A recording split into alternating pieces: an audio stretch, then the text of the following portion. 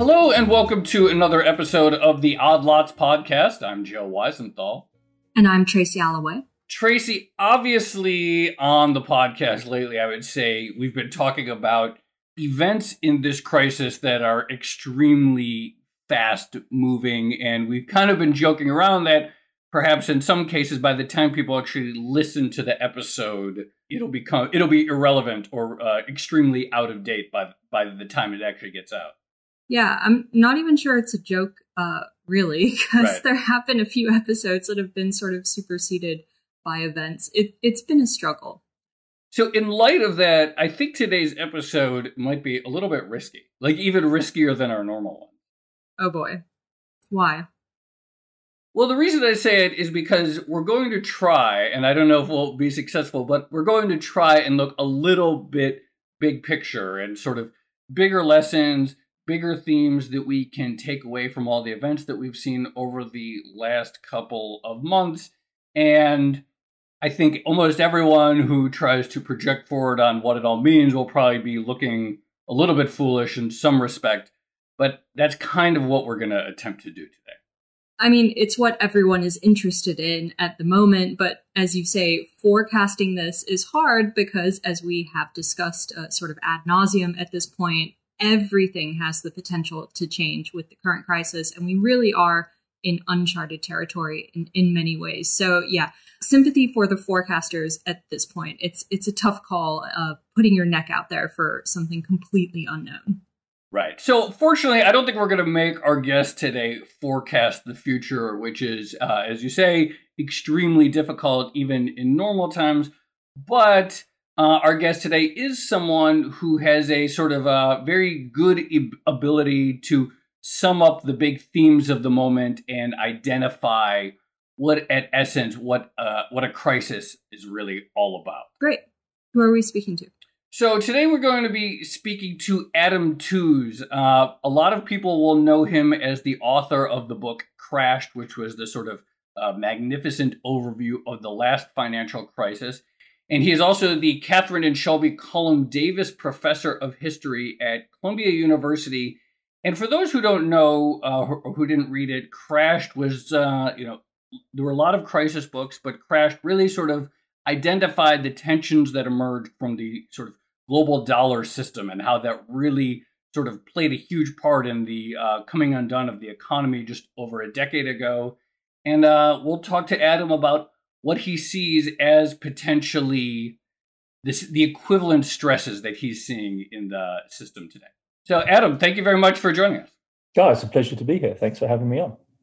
Your book Crashed I think it came out in summer of 2018. I actually did read the whole thing during a week vacation that I had on the beach. I was a big fan of it. But for those who don't know, I sort of gave a half a sentence summary, but it came out, so basically 8 years after the crisis. What was it about that crisis that took so long for you to sort of really tie together the big themes and to sort of put it all together in such a big work?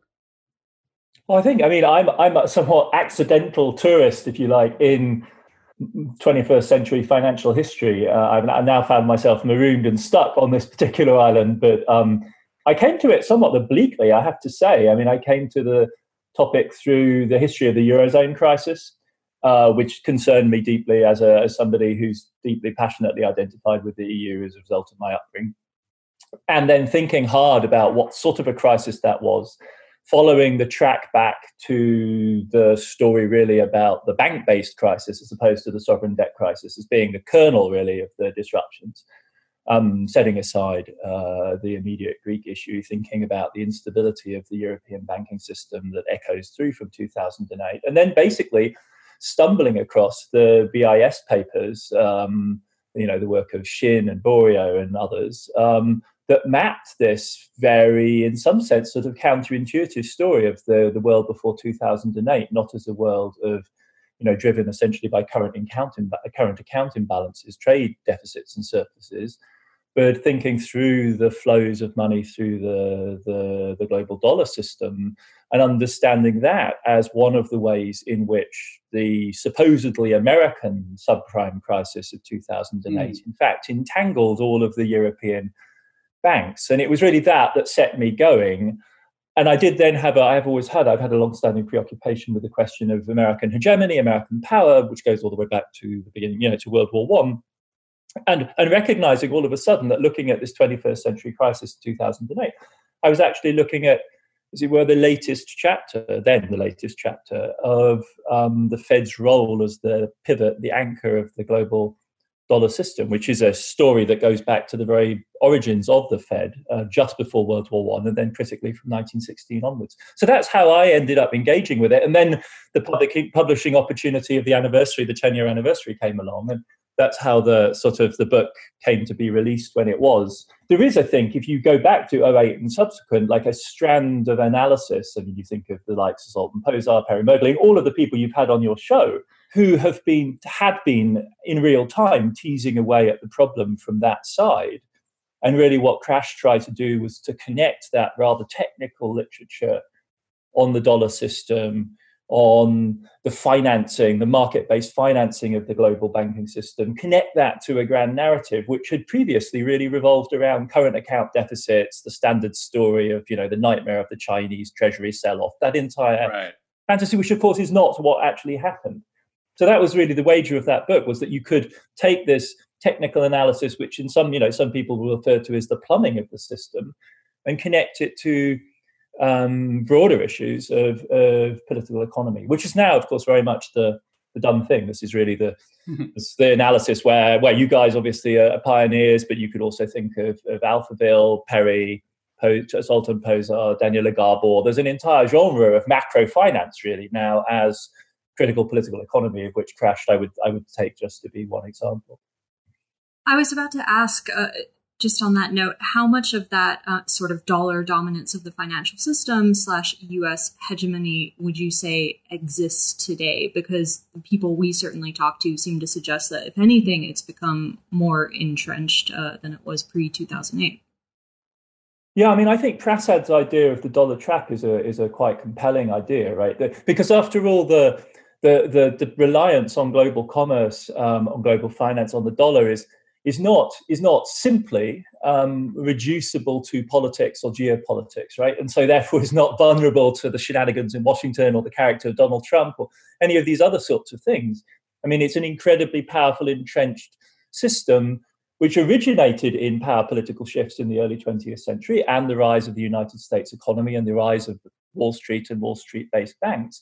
And now, of course, is sustained by massive network effects. So, if you have major commodities being traded in this way, if you have major sources of trade finance being organized around the dollar, if you have the depth and sophistication of America's financial institutions, then all sorts of actors around the world will begin to coordinate, will begin to use the dollar as their basic vehicle. And you're absolutely right. I mean, the drift of the emerging market world, I mean, which is a sort of, a moniker which is becoming less and less helpful because, remember, it used to include countries like South Korea, highly sophisticated 21st century players in a multipolar globalization.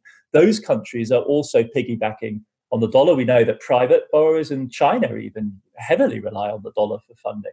So that indeed does tend to create a sort of a bandwagon, a snowballing dependence on the dollar, which is very pervasive. So I remember when I read Crashed and you focused a lot of attention on the necessity of these dollar swap lines or swap lines that the Federal Reserve set up with central banks around the world so that domestic borrowers in other countries could get access to dollar liquidity, since that was the central problem. And I remember thinking at the time, man, if they ever had to do this again, this would probably be very politically controversial. Maybe people weren't as aware at the time of that. But now here we are, and they've done it again, and yet there's about a million other things that people are focused on. So it actually has not gotten that much attention. In a sense, the issue that you identified as central then is just like, it almost feels like a minor chapter, in a sense, given the enormity of this crisis. Well, I mean, I think from the point of view of the recipients of the swap lines in the current moment, it's been pretty important. And in '08, it was critical because the people on the other end of the swap lines were essentially the big financial centers in Europe, right? So if you look at the flow of funds through the swap line system in 2020, it's completely different from the flow of funds through the swap line system in '08. I mean, the biggest recipients in '08 were basically the ECB. And that was because we had these gigantic, monolithic European banks, which were engaged in, deeply entangled in the American mortgage boom and the financial engineering of the early 2000s, and were under serious funding stress. And the Fed was doing its best to support them in Wall Street. And when they ran out of good dollar collateral, it needed roundabout mechanisms for supporting them. And that's why at that moment, the swap lines were absolutely critical. They already then rolled them out to a select group of emerging markets. But if you look at the flow of funds through the system, it's overwhelmingly to the ECB. This time round, a lot of folks are monitoring this in closely in real time. And it's pretty obvious, I think, that this time round, the main flow of funds in absolute size and also proportionally is to, above all, Bank of Japan and other borrowers in Asia, where we think various types of currency mismatch exists, or shall we say, on the balance sheets of not even necessarily banks, but some non-bank actors in Asia. So in a sense, I agree that the swap lines are, as it were, less quantitatively significant than they were. But then this is also a very different type of financial crisis. The one thing that is very telling is that they were rolled out almost immediately as part of the first big spontaneous action the first big action by the Fed on the weekend of March 15th. So swap lines were immediately part of the package. The Fed wanted to eliminate the possibility really of distressed selling, I think, or stressed selling of treasuries, which they saw some of, I think, in the second and third week of March. And that, of course, would have been profoundly destabilizing. So that's what they wanted to eliminate. Right. So another then here is very good news from the Treasury's point of view. This is a bit of the system which seems to be working quite well. And then I think it's also quite telling that they created this new innovative mechanism through which, at least notionally, other central banks are going to be able to repo treasuries. Again, I think basically devised as a mechanism. It was something that Brad Setzer at the CFR was arguing for as a way of allowing central banks in the emerging market world to gain dollar liquidity without actually having to sell off any parts of their treasury portfolios.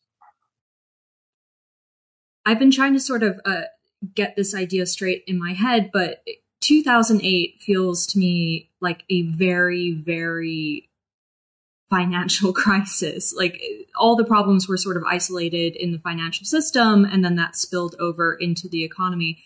Whereas what we're experiencing now is arguably a very, very big economic crisis, and it doesn't feel like the problems are as serious in the financial system. Is that the right way of looking at it? Or what would you say is actually different about now versus 2008? I think that question is going to preoccupy all of us till kingdom come. I mean, historians will be trying to pinpoint, apart from the absurd 90-degree pivots in several of our major indicators, the contrasting headlines of the Financial Times, I think, this morning with the oil going into negative and the unemployment number in the New York Times cover. Yes, clearly this is a very different event. I think 2008, in retrospect, looks like an absolutely massive transnational version of a classic boom bust cycle driven by the classic driver, which is the harnessing together of real and financial in the real estate, construction, mortgage finance sector, and then various other things spinning off from that. But that's kind of what that crisis increasingly, I think, looks like. Very, very enormous. So quantity into quality. At some point when a classic crisis gets that big, it changes nature, because all of a sudden, the American mortgage finance system enrolled basically all of European high finance too. Never had to manage a crisis quite like that before. But I agree, that has a kind of classic feel. And it's a classic cycle also in that it's tail wagging dog. In other words, you have some small, dynamic, over-leveraged, cyclically sensitive sector, which then causes a ripple effect, systemic shock to the rest of the economy. The truly unusual thing about this crisis is that we were just full body checked, if you like, the largest slice of the modern economy, which is the service sector and household consumption, were just stopped dead, or not, if not stopped dead, then subject to an absolutely massive shock. So there isn't the tail wagging the dog quality. In fact, it feels a little bit more as though anticipating that, because the shock hadn't even really quite arrived yet, let alone the virus itself. In March, financial markets then really began to panic. And that is, in a sense, where we suddenly get the very close analogies between, or at least some similarities between March 2020 and 2007-8. It's in that moment, in a sense, when the financial markets realize, oh my God, something utterly unprecedented is coming our way in, let's call it the real economy, that you begin to get, as it were, anxiety around the whole range of products and the whole range of credit markets that the Fed also found itself intervening in 07-08. But I agree, for a very different, the causation is radically different. And we, of course, also don't know what our system looks like under the sorts of stresses that we might be heading into at the pace we're heading into them. And I'm not sure that we really know what the world economy or the American national economy, how it functions when it's subject to the kind of hits we're going to be absorbing over the next 2 or 3 months. So is the difference this time around, or one of the differences, the speed of the regulatory response? Maybe because the Federal Reserve sort of had the experience of 2008 and had tools ready to go in some sense, such as the dollar swap lines and a few other programs that were quickly revived. Yeah, I mean, asset purchasing, you've got people like Laurie Logan and so on at the Fed who just really know how to buy, if they have to, epic quantities of assets incredibly quickly. They know what the legal instruments have got to be. They know who their partners are in the market. And so they can just do this. Again, we have to recognize the novelty of what they're doing, because it is asset purchasing. But it's asset purchasing at a rate, the numbers, like $1 million a second, 90 billion a day. That's the sort of rate of business that the Fed was doing once a month under Bernanke, and they're doing it on a day-by-day basis, and they're doing it day after day after day. I mean, we're down to 45 billion a day now, but it's still absolutely astonishing in its scale. And for that, you need teams of people who know what they're doing, and for whom it's not just a completely crazy request. So yes, they had all of those instruments in place. I do think, again, we're going to be historians for a long time, going to be puzzling over, the makeup of the Fed, in fact, the ECB at this moment. I did a post last night just trying to pull together the input from all of the journalist teams around the world who've been doing these stories on who are these central bankers. Because with Bernanke, we kind of had, we felt, at least as an academic, I felt I had some kind of read on Bernanke, because he was, after all, an economic historian. We know that he was a student of, Friedman and Schwartz. There's that famous birthday address where he speaks to Milton Friedman and Anna Schwartz and says, you were right, we, the Fed, were wrong in the 1930s, and thanks to you, we won't do it again. So we kind of had a sense that this was a man who had met his moment in history and was acting that script. With Powell, I think most people's read was that he was a bit of a blank somehow. And then now he's ended up as, he's going to go down in history as the most activist Fed chairman we've ever seen. And furthermore, breaching all sorts of boundaries in terms of the sorts of assets they're buying, and in an incredibly close relationship. It's making me want to revisit what I think the conventional story is on the Fed and the Treasury in 08-09. I'm not sure that it was then as close as it appears to be between Treasury and Fed with Mnuchin and Powell, because that's one of the innovative things about what they're doing, is how closely coupled it is.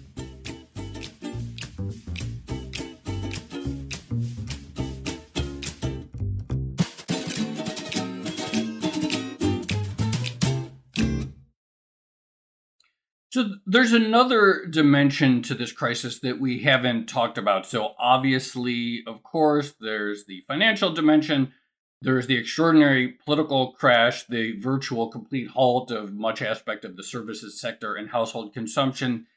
And then I'm wondering, and then, of course, there's this just enormous stress test that we're seeing of state capacity all over the world. And the fundamental questions of, can governments simply do what's necessary, not on the spending side, not on the regulatory side, but on the basic question of, can they get their act together on testing? Can they implement a public health strategy that involves quarantines or lockdowns in a sustainable way while maintaining the underpinnings of a civil society? And I'm curious, as you're, I assume in your mind, percolating your ideas for whatever the next crash is going to be. Maybe it'll come out in the year 2030. Hopefully for readers, it will be sooner. How much that is an important dimension to you of what the story will be. Yeah, I mean, this goes back to this point, Joe, that I think we sort of slipped away that you had earlier on, where you were saying a lot of us, when we were thinking about the swap lines, going forward, we felt that there was a real problem here because the swap lines in 0809 were a kind of Fed internationalism, if you like, a Fed cosmopolitanism. The Fed was providing liquidity to the entire world. And surely in an era of Donald Trump, this wouldn't be possible. There'd be some difficulties with the Trump administration, or someone in Congress, one of the hawkish or more slightly mad elements of the GOP would stick a spanner in the works and would trip up the world economy. And this wasn't just us. I mean, I've had conversations with extremely senior people in the IMF who wanted to ask me that question specifically. And, I don't have any better read on Congress than they do. In fact, they're better informed, but that is what they wanted to talk about. So if that kind of Fed lender of last resort thing was as crucial as it is, will we be able to do that again? And as you pointed out, the answer turns out to be that if you've got Powell and Mnuchin and a Republican in the White House, which I think is probably the absolutely crucial thing here, there aren't a lot of people in the GOP and Congress who really want to make trouble. Though I actually think in the spring week meetings last week, it was probably a constraint on what Mnuchin thought he could do for the IMF. I mean, because everyone wanted, new SDR issuance. It didn't happen. I think it's a reasonable hypothesis that Mnuchin really thought it was a bad idea to stir up the sleeping dogs in Congress over that issue because, Ted Cruz and people like that had played up very badly under the Obama administration on precisely that issue. So that constraint didn't arrive or hasn't arrived. And instead, something else did blindside us, which is just simply this issue of state malfunction. It wasn't, as it were, the manifest, at times, to most people, I think, sort of craziness of the GOP that turned out to be the issue. It was, in fact, structural capacities and, to some extent, also, obviously, the negligence of the Trump administration, which allowed this crisis in the United States to become a really profound shock. And of course, you could say that's far from coincidental because where would you expect that but the American health system? Except, of course, America's public health, its pandemic preparedness is, in fact, world class. So there are other series of other links which snapped in an unpredictable way. It did turn out that, as it were, this linkage between global financial management governance on the one hand and domestic governance on the other was critical, but not critical in the way we expected. It wasn't the simple nationalist populism interrupts, benign hegemonic functioning kind of model that was the problem. It was just simply that several, both European states and the US, turn out just simply to have failed to manage this problem competently. That then did land us in a position where all of the trade-offs are terrible. Your economic choices and your public health options are both bad. And that then caused a panic in the financial system, which the Fed and the other central banks have had to react with absolute massive force to. But I think that, for me, is where, we do come back to that story. In other words, how does national state capacity link or not link to global governance capacity? It just wasn't on the axis that we necessarily anticipated. Yeah, it feels like there's a big divergence between, I guess, the authorities in the U.S. who are managing the financial aspects, like the Fed, and the authorities who are managing the public health aspects at the moment. Yeah, no links at all, it seems to me. It's really strange if you think about what was hooked up, right? So last year, trade policy and the Fed were in a really bad clinch, right? Every time the Trump people and the hawkish security people raised the temperature on China, it would send panic signals. And we did get, after all, remarkable reversals in central bank policy last year, broadly motivated by the sense that globalization and the world economy were in trouble. Expectations were really uncertain. There was risk of deflationary pressure building up. There was massive radical uncertainty. And so monetary policy needed to ease, right? So it wasn't a functional relationship, but at least there was a connection.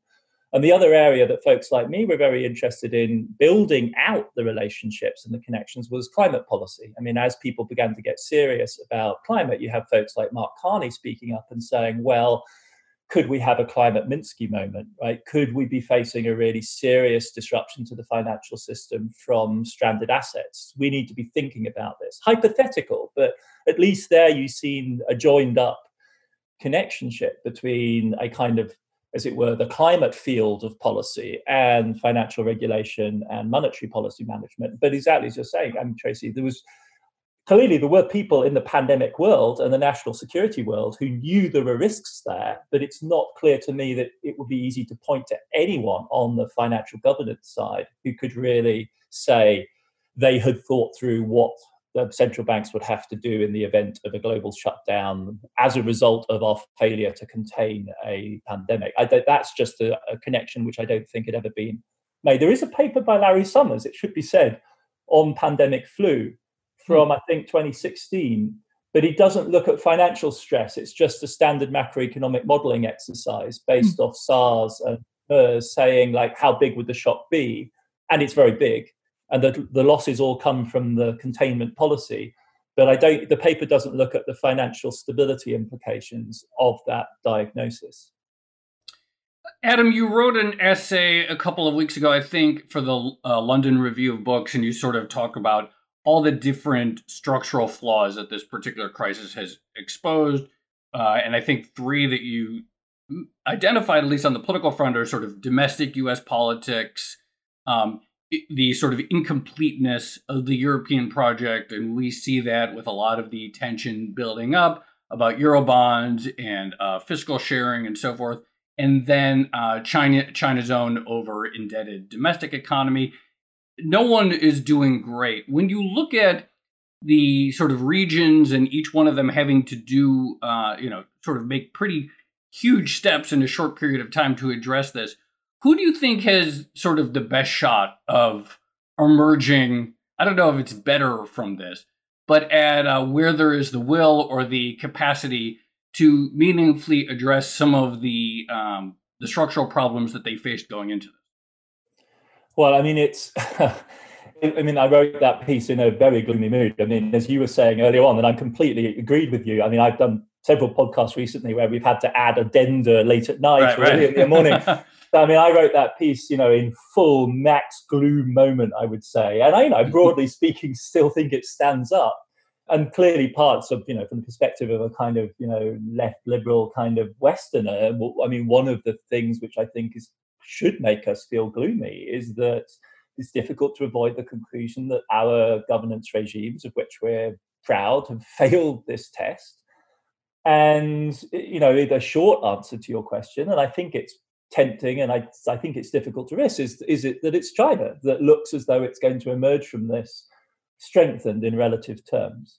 Because apart from anything else, their authoritarianism gives them an ability to sculpt the narrative, to put it euphemistically, very brutally if necessary, and as it were, maintain a degree of control over the storyline, which is not something the Europeans or the Americans are capable of, or, if you like, have a very convincing story to tell. I mean, the Germans and the South Koreans come out of this looking not bad at all.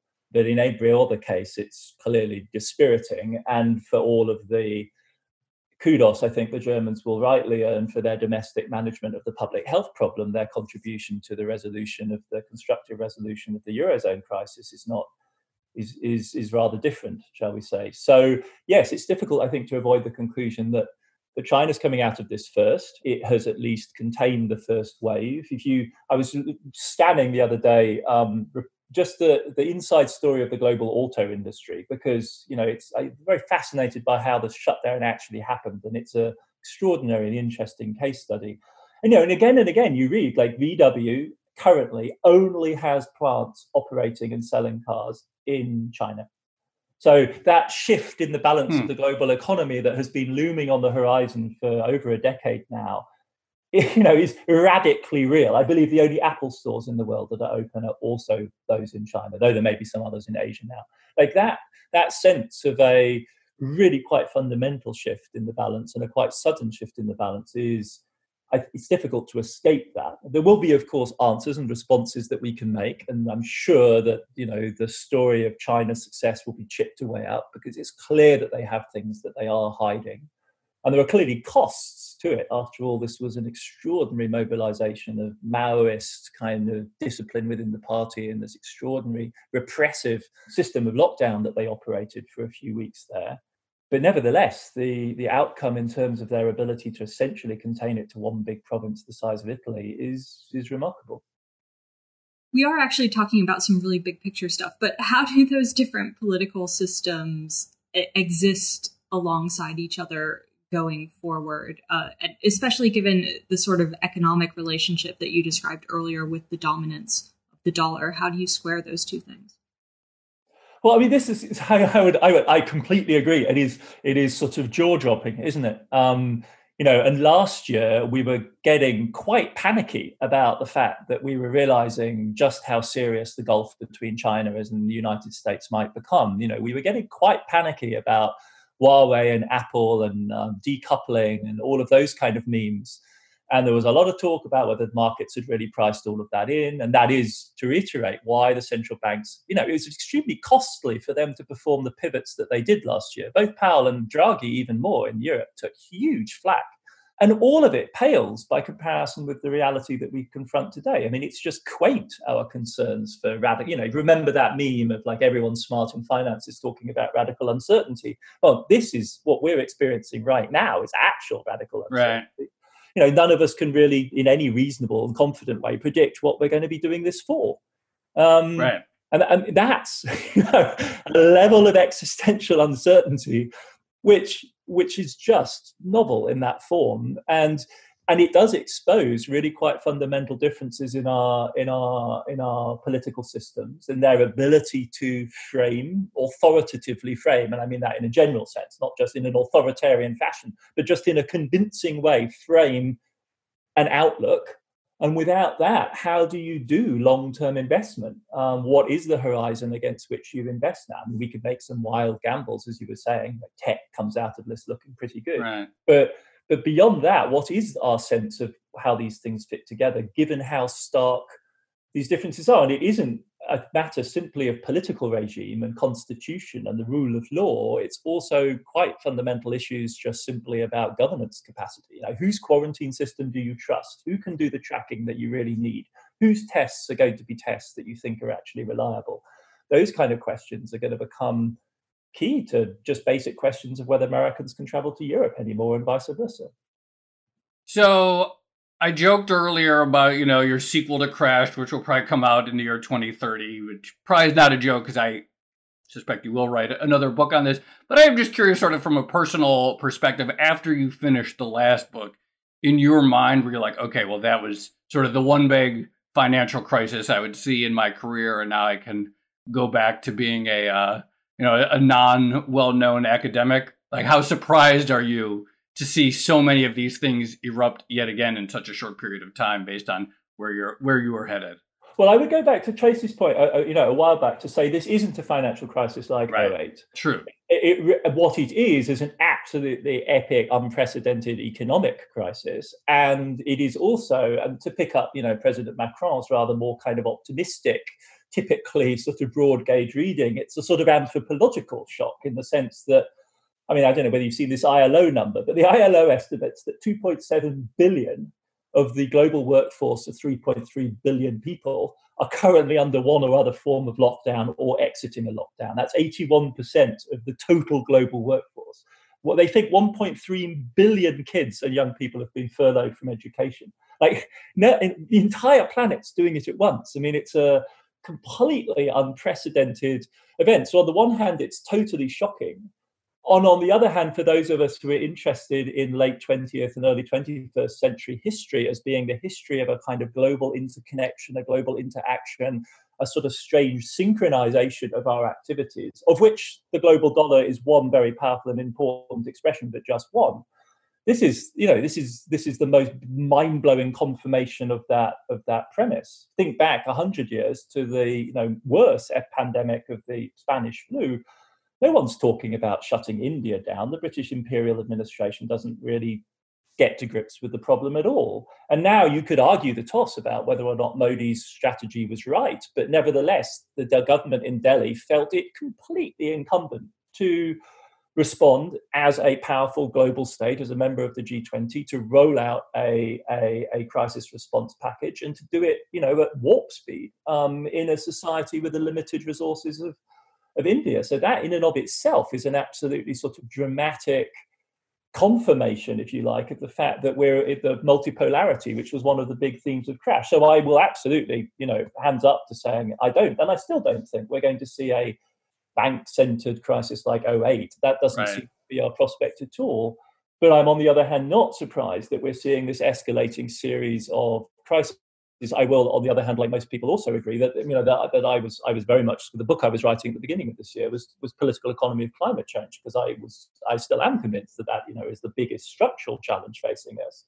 But pandemics fit within that, in the sense that they are, as it were, a symptom of our unbalanced relationship with nature and the extraordinary risks that we run through the interconnections of the global system, and our struggle in a very uneven but interrelated way to grasp that. So at that level, it fits the mold neatly. It is, however, specifically not a shock that I had spent any time thinking about. Right.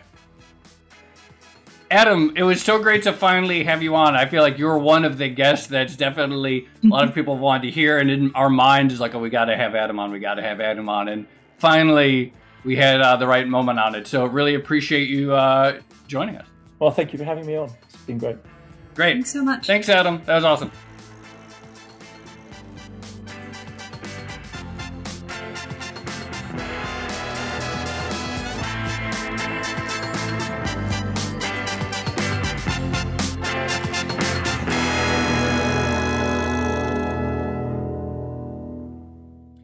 So, Tracy, I do think it was a little bit risky to, in the middle of this, like right at the peak, start talking big picture and long term. But I do think Adam is particularly skilled at tying really big themes together.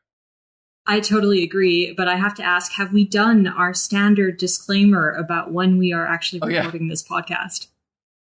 We haven't. So for those who are curious, or because the world could change by the time you hear it, it is Tuesday, April 21st, 2020, and right now it's at 9:41 New York time. So, if the world changes by the time you're hearing this, or if this entire conversation sounds completely out of date, that's why. I'm trying to think of those big picture topics that we just discussed, which one of them is most vulnerable to sort of changing or flipping in the near term. I mean, we're talking about international political economy type stuff. It's hard to see an entire political model really flipping in the next week. But in this environment, you never know.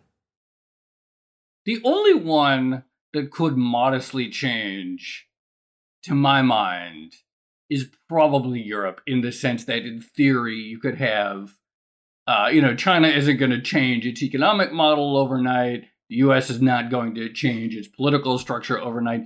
You could, in theory, have, the leaders of Austria and Germany and the Netherlands come out tomorrow and say, okay, we support some form of debt mutualization. It probably would not happen, and it seems very unlikely.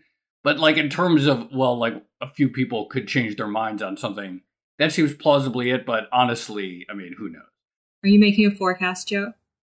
No, I'm not making a forecast. I just think, in theory, what's the thing actually that I think was really sort of striking about Adam? I mean, he made a lot of good points, but this sort of cliche of radical uncertainty, and everyone talks about it in the good times and the normal times, how we don't know the future.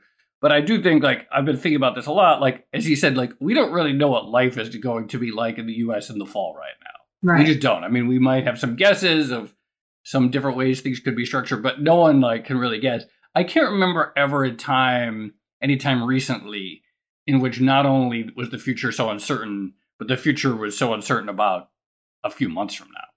Yeah, absolutely. It's also, one thing that strikes me is all these uncertainties is sort of, last year when we had the trade war between the US and China, we were thinking about a lot of these uncertainties, like the clash of political systems and economic systems between the US and China. But we were thinking about it at a sort of low level of concern. Mm-hmm. And now with the coronavirus, basically everything that we worried about with the trade war has gone into complete overdrive. So the dominance of the U.S. dollar in trade financing, the clash of social and political systems between the U.S. and China, big picture stuff has just gone into really overdrive. Yeah, it's all at once is really just everything happening at once is really how it feels, is the sort of defining characteristic of this crisis. Yeah, that's a good way of putting it, the everything crisis. All right, well, on that note, this has been another episode of the Odd Lots podcast. I'm Tracy Alloway. You can follow me on Twitter at Tracy Alloway. And I'm Joe Weisenthal. You can follow me on Twitter at The Stalwart. And you should be sure to follow our guest on Twitter, Adam Tooze. He's at Adam Tooze. Be sure to follow our producer on Twitter, Laura Carlson. She's at Laura M. Carlson. The Bloomberg head of podcast, Francesca Levy, at Francesca Today. And check out all of our podcasts under the handle @podcasts. Thanks for listening.